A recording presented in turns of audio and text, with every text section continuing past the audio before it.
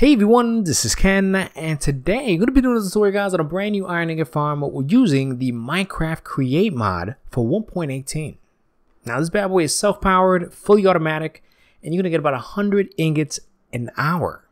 Now to kind of explain how this works, we're using a windmill to create all the power we need to make this super efficient. Now if you go all the way to the top here, what we have here is 5 mechanical drills making cobblestone non-stop. Now that goes right down here to these millstones, which is going to turn that cobblestone and grind it up and make it into gravel. And if you go right here to the bottom, guys, you have some encased fans, which are shooting air through water to clean that gravel to make 2 things. One of them is flint, which clearly we don't need, so we're going to dump all that right into the lava. And the second thing is iron nuggets. Now the cool thing about this, guys, all that iron nuggets is going to go directly into that basin. The second you get about 9 iron nuggets, that press will go right down and you're going to get an iron ingot. And that iron ingot is going to go right down here and flow into the chute, into that chest, and guys, and you're going to get, like I said, 100 ingots an hour, which is great. Now pause the video at this point. You're going to need these lists, these items, to create the build going forward. All right, now that we got that all squared off, the spacing you're going to need is about 5 wide, 14 long, and this thing is about 15 tall, so it's no short build. Now about 1 block forward, you're going to add a large chest and a crafting table to the right and a chute right on top of the actual chest. Now on the sides, guys, you're going to add some slabs. It's completely optional, but I'm going to show you exactly how I made mine. And you're going to add some stairs all around like so, and just simply wrap this around to the other side so you connect with the actual slab. Now take a block of your choice and fill that in the middle. You want to cover all this up. Fantastic. And in the back here, guys, you want to make a 5x3 platform right across with, once again, a block of your choice. I'm using deep slate, but you don't have to use that if you use any other block. Then you're going to add 2 blocks in the middle and then 3 stairs like so. And then you're going to curve the last one at the back. You see? Now over here, guys, you're going to make a 2x3 platform and you're going to repeat that twice. Now, once you've done that, get your bucket of lava. You're going to dump it right in the middle. And you're going to get your depot and place it right on top of the chute and your basin right on top of that first block so that the items can fall into the depot. And you're going to place a hopper going towards the basin in the back end.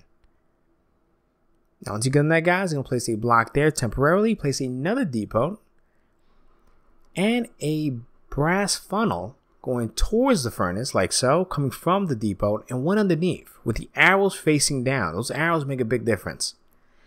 Now, right in that little spacing, you're going to place the flint right in there so that only the flint goes right through here. And in front of here, you're going to place that iron nugget into that filter so that only iron nuggets go in the front. Now the basin has its own filter and you're going to place an actual iron ingot in there.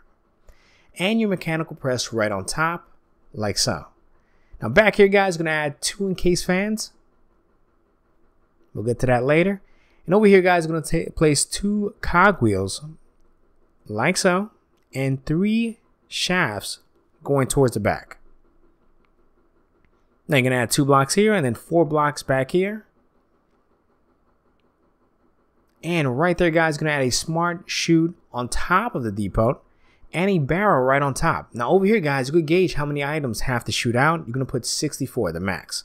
So always a stack falls through. And 1 bucket of water on the top part of that fan, so it just flows right down. Now this is completely optional, but you can add 2 andesite casings just to cover that up. And I like to do just add 2 stone slabs on both sides just to make it look nice, as more of a structural piece. Now here, guys, you're gonna get 9 shoes. You're gonna place 1 in the middle, 1 on each side, 1, 2, and another 1 on each side. It's gonna automatically curve out. Then you're gonna place 1 right on top of the middle. Do the same thing, 1 on each side. And then 1 more on top of that middle, and you'll get this perfect kind of V shape.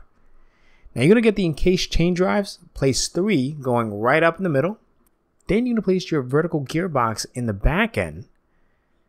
Now once you've done that, you're going to place a shaft right there on the left hand side with 3 cogwheels. So 1 in the front, 1 at an angle, and 1 in the middle.